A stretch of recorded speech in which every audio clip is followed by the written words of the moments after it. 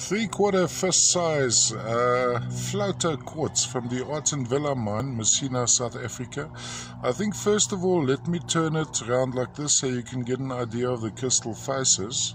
The one side, I think my still picture on this one wasn't all that good.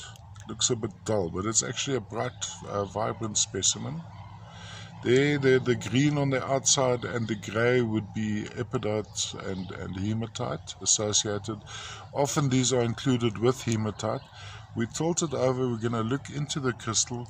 So what you're always looking for are faint indications of colour of the adjuvate and the papagoate. So often I don't see these, and I get my wife to look, and we both often miss these. I think many collectors often miss the inclusions, because one of the telltale things, when you zoom into the crystal, you'll see little sprays of needles which have very, very faint color. And of course, if there are a lot of sprays of needles compacted together, the adjuvate color would come out more as an intense creamy color. So this is the one point of display. Then we turn it over. This is a floater, so it's crystalline right around. Actually a lovely piece. I don't know if it has color, but it has exquisite form, and it is very, very bright. Look at this interesting crystallization going across here. And then this undertone of pink to red, of course caused by the hematite inclusion. Little clouds of perhaps kaolin clay trapped inside there as well.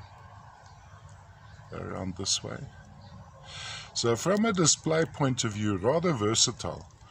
You could have this where you've got these multiple terminations of the quartz sitting on that face, or this I find rather appealing with this little family of quartz crystal sitting on this edge over here, and of course the clarity of the piece from that angle. We'll look into it. That could be little epidite or piemontite even, the green going into the red crystal sitting inside there. And if I'm not mistaken, maybe we do have a bit of color in that section. But please look at my description. If I see it, I'll mention it, the adjuvate or the papagoate. Of course, in this case, we'd be talking adjuvate rather than papagoate, because the papagoate is a noticeable blue.